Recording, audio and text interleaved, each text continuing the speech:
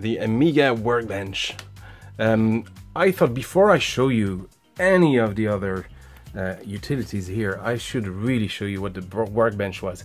So essentially this is your boot screen when you start the Amiga, and the Amiga won't do anything until you put in the floppy disk. Sort of like a console, you know, it only starts when you run a game to it. So the Workbench was your operating system. If you wanted to do anything with files or word processing or anything like that. Now, most of these utilities on here weren't very useful, but this provided you could copy that very easily, make your own Workbench with other utilities that you had. So let's try that. I'll show you the Workbench for the Amiga. It's going to take a while to boot because what it does, so I might just skip to where it started, because we're going to look at that for a while, so there's no point. So this is the Workbench. Essentially this is your Windows.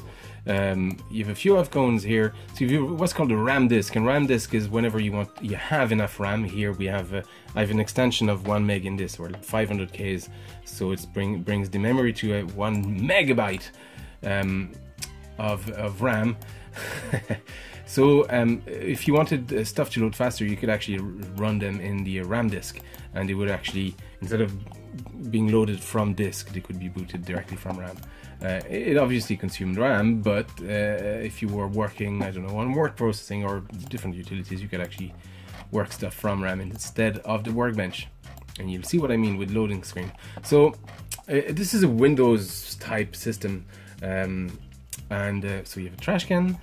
You have, essentially this is the same thing. This is your DOS. I'm gonna just quickly load this. So it's a shell. I don't know why actually it says CLI. Oh yeah, because one isn't working. But the CLI is the command line instruction or something like that. So this is more or less your DOS. I'm not sure exactly what. I don't think directory. Oh yeah, it works. There you go. This is the Amiga DOS. It's not too different from the MS-DOS. It does similar stuff. You can copy and format and access the directory and that kind of stuff. So I think the closing, there you go, that's to close it. So you utilities, so yeah, you know, printing file content. More was it an ASCII file viewer? Yeah, ASCII text file viewer. So you entered your file name, essentially just a text editor, more or less. I don't need to do anything here. Say was kind of cool. You'll see what I mean. It was actually what blew my mind when I was a kid. It was, oh, there you go. So you enter your text here, and hello. It would actually speak the whatever you entered. So we had, obviously, as you can guess, tons of fun. So they had male, female, so you could say hello, where's the, there you go, female, hello, yeah, that was definitely a female. And for, you could enter hello R. Hello. See, the difference is staggering. So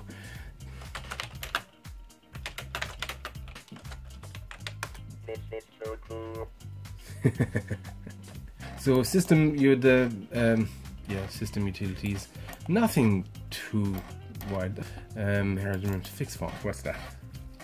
So you had various utilities. Most of them you never used because you didn't quite know what this was doing, and this served no real purpose either.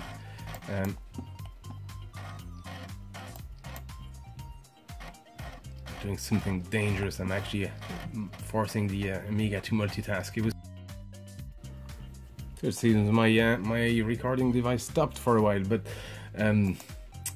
so yeah, there was a font editor which doesn't work, and a printer, all sort of preferences, selection, and to be honest, you never quite used any of these utilities because they serve no purpose to you, especially when you're a kid. This, you can actually change the colors of the Workbench, which I guess was kind of cool. but not really. Let's use that. There you go. Slightly change the color. But you know, if it was too bright and too much strain on your eyes, you could actually change that. You could also change the cursor. Let's load that again. So edit pointer, and you can actually change your arrow cursor. Which is, well, that was cool.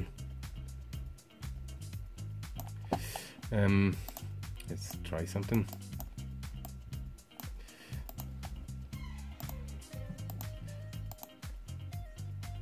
Don't know what I'm doing here, but I'm doing it. Okay, there you go. We've changed the cursor. How cool. And what else? And this last bit here, Mimax. I forgot what this was. So this on its own wasn't doing much, but it came. Oh well. Retry. Cancel. It came with this disc, Amiga Extras. And unfortunately, I think this disc is just as corrupted as, or even more corrupted than my Newcon. What's that? Oh yeah, there was a right mouse button as well, which actually gave you contextual menu on here. Oh yeah, cool. We've got all the demos and stuff. So this is the Amiga utilities disc loaded here. I'm not sure if it auto boots, but it had a few cool stuff. There was just various tools and stuff that I'd never really used, but the performance monitor and icon editor actually was something I toyed with a good bit. Essentially, yes, yeah, we're all good. So you just had a template for an icon, and there you go. You just play it around. You could change your color, but that's how you created an icon. You could add some text and save, and you know, do all the stuff you wanted. You could access again this contextual menu with the right mouse key. Yeah, it was kind of cool. I actually played a lot. I made a lot of custom icons. All of this, I'm not sure exactly what they were, but I'm not going to go through all of them. You could select different palette schemes. PC Util was just for copying files and copying drives. Amiga Basic was essentially the Amiga Basic, similar type of basic to a lot of 16-bit and 8-bit machines at the time. In a sense, you can pretty much predict what most of the functions were. So this was your editor, and sorry, pen. We are going to print hello.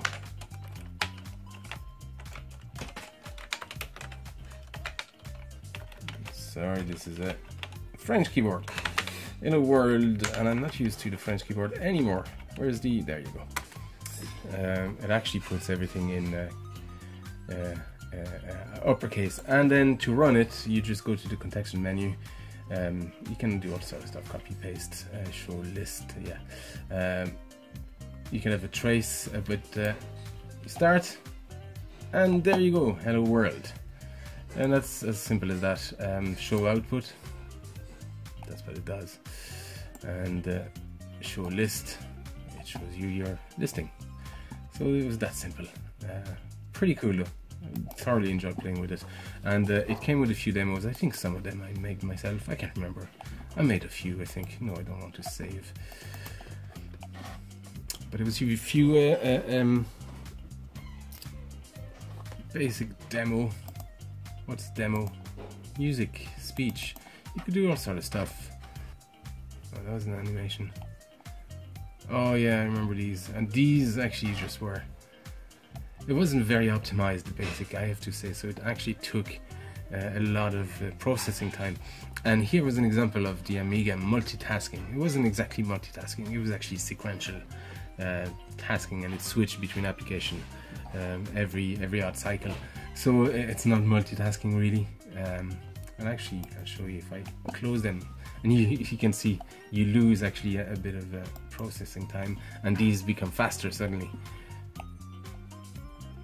And if I just and now it's super fast.